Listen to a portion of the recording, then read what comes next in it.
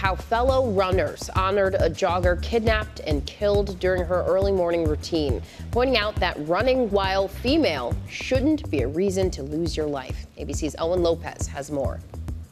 Female runners across America taking to the streets early Friday morning in solidarity with Eliza Fletcher. Hundreds of women lacing up in her hometown of Memphis, finishing the 10-mile route Fletcher was running before she was abducted and killed last Friday at 4:20 a.m.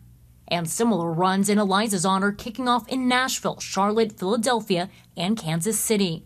This as Cleotha Henderson waits behind bars to face first-degree murder charges in her death. Henderson, who is being held without bail, was in court Thursday as a judge ruled on motions in his case. Fletcher's murder, the latest in recent years to draw attention to the dangers women face while running. In 2018, University of Iowa student Molly Tibbetts was murdered after being targeted during a run. And just a few months later, 35-year-old Wendy Karina Martinez was stabbed on her run in a trendy Washington, D.C. neighborhood. Now, in the wake of Fletcher's murder, women taking to Twitter to share the frustration they have about the dangers they face while exercising outdoors, using the hashtag Eliza Fletcher. The dialogue should not be, why was she running at 4 o'clock in the morning? It should be, why did she get killed when she was running at 4 o'clock in the morning? Runner Laura Green posting this video detailing the constant thoughts some women have while running. Is he following me?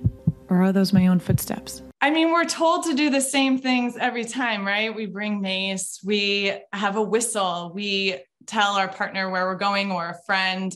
We have beacons on our phones. We have our cell phones with us. We don't run with headphones. But I think that what's being taught to us is that it doesn't matter what time of day you run. It doesn't matter what clothing you wear. We are still targets. And that's incredibly terrifying.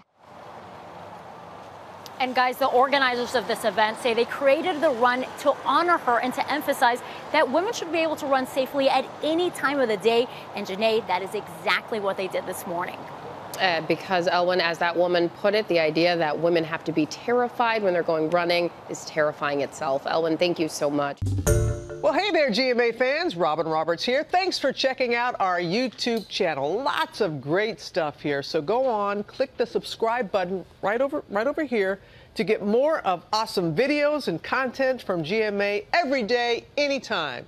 We thank you for watching, and we'll see you in the morning on GMA.